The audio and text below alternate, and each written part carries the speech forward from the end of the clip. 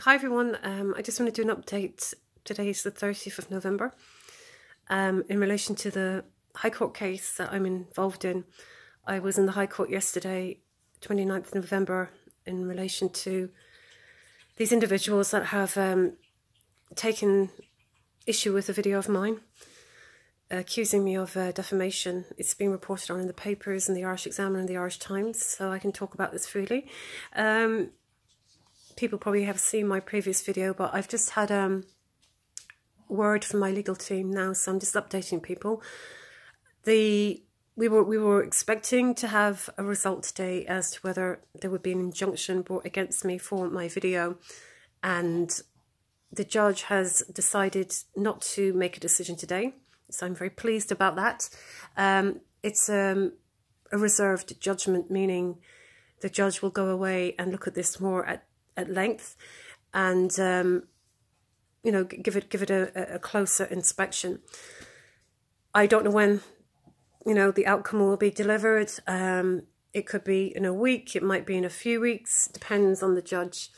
But I'm very pleased that an injunction hasn't been brought against me today.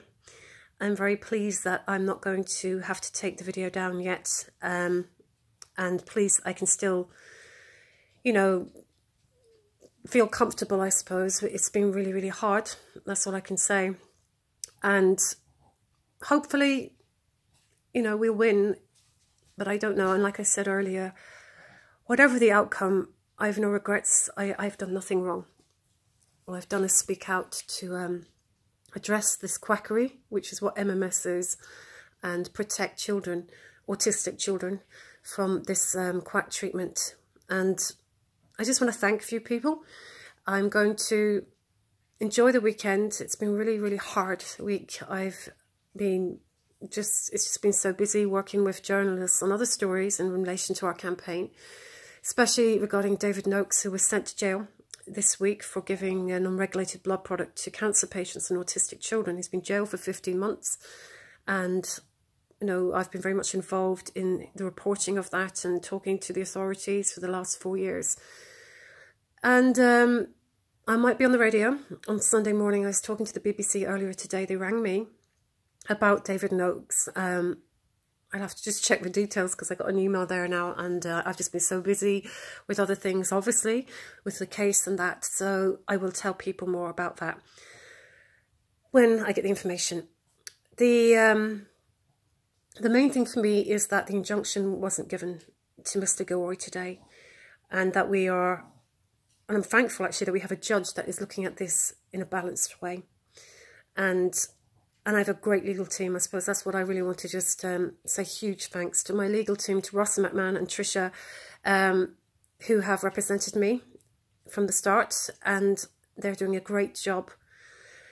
And I want to thank my family again, my mum and my husband Timmy, and my wonderful children who have, you know, obviously gone through a lot of upset from me going up and down to the High Court and the stress that this is bringing. And especially to my friends and colleagues, people that work with me in our campaign, Sinead and Melissa and Yvonne, I've already mentioned you before, and everyone else on Twitter. Twitter, I got a lot of support on Twitter, and you're great people. And I hope that this ignites, like I said, a bigger debate around this issue. That's what I want from this. Even if the injunction is granted, it's okay. You know, we're going to still keep campaigning. And I think that this might even show how important freedom of speech around this issue is. People come to me and say, oh, everyone should be allowed to do what they want. I don't agree with that. You know, some freedom of speech is hurting children. This promotion that we are challenging a lot, and I've been working actually with a journalist in relation to this, the platforms that are given to these quacks. This is something that we need to really address. And so I'm hoping that all of this will help people look at that closely again. Tomorrow's the 1st of December and Christmas is coming, and I have had no time to even think about that. I've got a fake tree behind me there, a purple tree. And I'm just glad that I have a bit of time to have some normality, I suppose, because it hasn't been normal. It's just been so stressful over the last few months. And I just feel a lot stronger. I suppose. You know, I faced a lot yesterday. It was a horrendous experience. This mob, you know, with Jim Core and Patrick Merlin, all these people, you know, it was testing. That's all I can say. But I realise how important the work is now. Well, I've always realised it, but even more so after this experience. And it's not over. You know, I'm still in trouble, I suppose, with this issue. But that's okay, because I know why I'm doing this, and I know it's the right thing to do. So thank you, everybody, and I hope you have a great weekend, and watch the toy show and enjoy things and just switch off. And I'll update you about the BBC if I'm on radio on Sunday. And yeah, I'm happy. I'm actually happy, and I'm going to enjoy tonight with my kids. And for all the quacks watching, just to let you know that your anger and your comments calling me horrendous things, I've been defamed literally 100 times overnight and slandered and abused, they don't work. They don't impact me. They make me stronger. And all it does is reflect how awful you are and what you're doing. So maybe you need to wise up. If you really want to try and, you know, continue on in what you're doing, it doesn't look good, Amanda or Kerry.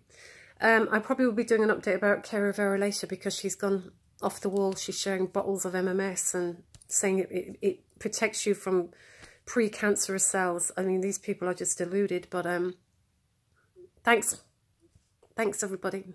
And the injunction hasn't been granted yet. So we just keep on going on. Have a great weekend, and thank you so much for your support. Bye.